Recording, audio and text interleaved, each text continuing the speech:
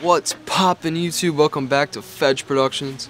Today I will be talking about how to become an Airsoft YouTuber. Let's roll the intro.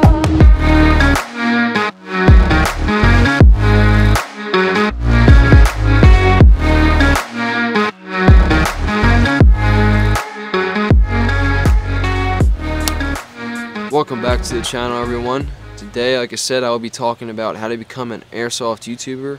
So I know a lot of people have messaged me, tips and, tricks on becoming a better, bigger YouTuber.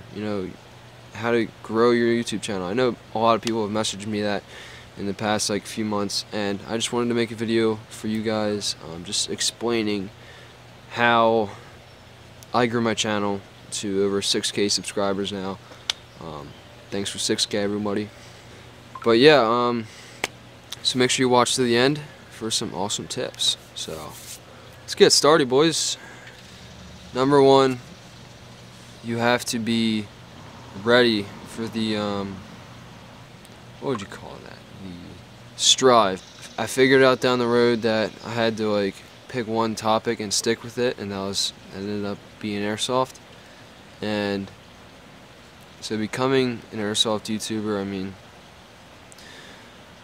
one day I just said to myself, I have to make videos for these subscribers every week. Because that's ultimately how you're going to gain subscribers and gain views. You have to keep posting, you have to keep that grind going. Okay, so you have to post for your subscribers. Your subscribers have subscribed to your channel because they think that they will like your channel, pretty much. So you have to keep them entertained, and if you keep them entertained, the more they'll like your videos, and the more that they like your videos, the more your videos will go viral. Actually, that's actually a fact. Look it up on YouTube.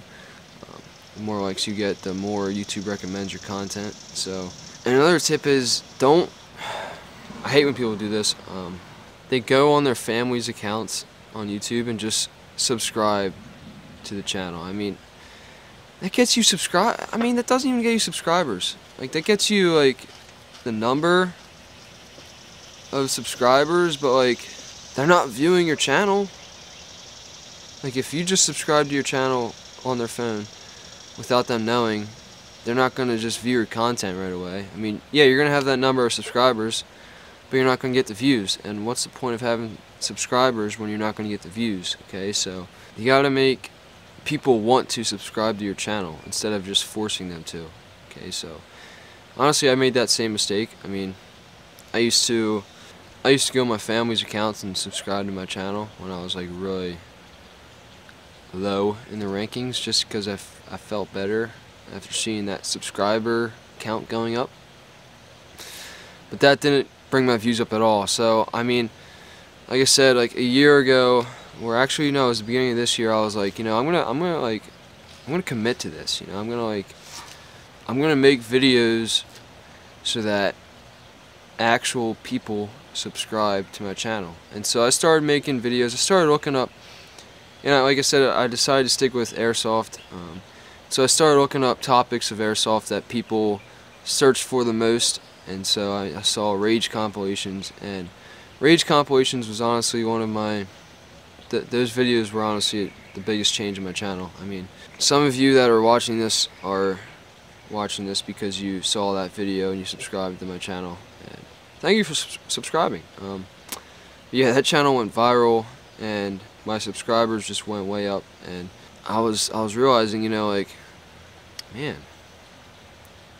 getting subscribers now. So keep doing videos that people search for. And so I kept searching for the biggest. I went on YouTube, and I kept going on YouTube and searching up what people searched up for Airsoft, pretty much. And so whether that was Rage compilations, whether I was Airsoft gameplays, whatever they were, I made those videos, tips and tricks. I know I'm working on a stereotypes video right now. All those topics, I just made those videos because I know that people searched for those videos, and so I made those videos so that when people search for those topics, they would see my video, click on that video. If they like the video, they subscribe to my channel. boom, it gets more subscribers. That's how it works.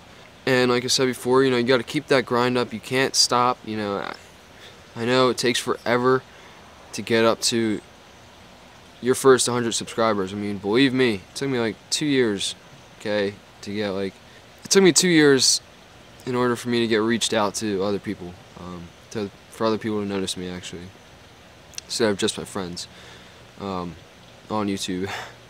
So, you can't give up, that's for sure. I mean, if you want to become an airsoft YouTuber, it's hard because I know airsoft is not the best topic people, talk about. A lot of people don't even know about it, but if it's what you want to do, just pursue it. I know you see a bunch of those big YouTubers like Novic, Silo Entertainment, Dutch the Hooligan, all those guys, they grinded, they kept going, and eventually they just hit this point where their channel just went off, and they just started to gain a bunch of subscribers. Okay, that will happen to you eventually. You just got to keep that mindset, and it will happen. You just got to make videos that people are into, make videos that people will search for. So that's a tip. It's a trick, kind of.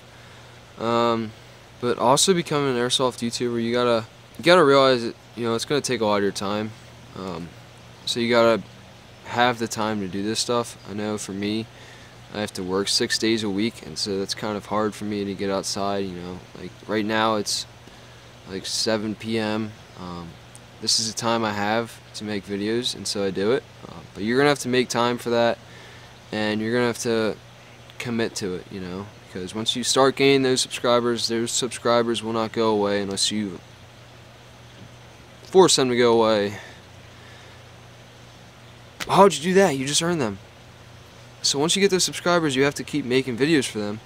So just know that YouTube is a commitment, okay? So be ready for that. Another tip is you gotta make good thumbnails, and you gotta make good video names. Like, you can't just go ahead and say, oh, airsoft game in the woods, 2v2. People don't search for that. You gotta mix a little good stuff in there. Like, kid got shot in the balls with 500 FPS umbrella armory gun. Made no sense, but you gotta mix it up. You gotta spice it up a little bit so people want to click on that video. Okay, so in your thumbnail, it has to be legit. You can't just put a picture of that game as your thumbnail. People, they just don't look for that. They don't click on that because they're like, that's a waste of my time because that kid looks like a small channel. Like, honestly, for me, I go off of like Dutch the Hooligan's thumbnails. He's my mentor. I look up to his thumbnails. They're good thumbnails, and so I go off of them. And I don't copy them because that'd be bad of me. That'd be wrong of me. But I get ideas off of him. I get a bunch of ideas off of different airsoft YouTubers. Okay, so that's what you gotta do. You gotta do your research. You gotta look at thumbnails that have a lot of, thumbnails of videos that have a lot of views, because if they have a lot of views, that means the thumbnail is good because people clicked on that thumbnail because they thought it looked like a video that they wanted to watch. So your thumbnail has to be pretty dang good. Okay, so that's another tip. What's another tip? Oh yeah, interact with your viewers. So interaction is a big key part of being an airsoft YouTuber. Whether it's just making community posts, I know I do community posts about just airsoft games. I have people vote on what videos they want to see next. I do that because that's interaction with my viewers, and I want to see their side of things. I want to see what they're seeing, what they're thinking about my channel. Okay, and so. But yeah, interact with your subscribers, okay? You don't want them to shy away from your channel, you want them to stay in your channel, okay? So you also want to look into getting an Instagram to promote your channel. I know that I have one, f.e.g_productions. I will leave the link in the bio so you guys can go check it out for yourselves. But yeah, make an Instagram to interact with your subscribers. That has really actually helped me a whole bunch. That's where I post updates on the channel, and that's where I like post my photos of gameplays that I've had earlier that day, and just some funny posts. Go check it out. But if you want to become an airsoft YouTuber, that's something to look into, because that is something that plays a huge part in gaining subscribers. So I would highly recommend getting an Instagram to promote your channel. So yeah. So that's all I have for you guys today. Thanks for tuning in. I will see you all hopefully next Friday. I'll have a video out. Whether it be a gameplay video, poco loco, or montage, or stereotypes video, you gotta stay tuned to the channel. Check that out. But I'll see you all later. Thanks for watching. Make sure to leave a like down below and to subscribe if you are not already subscribed. Peace out.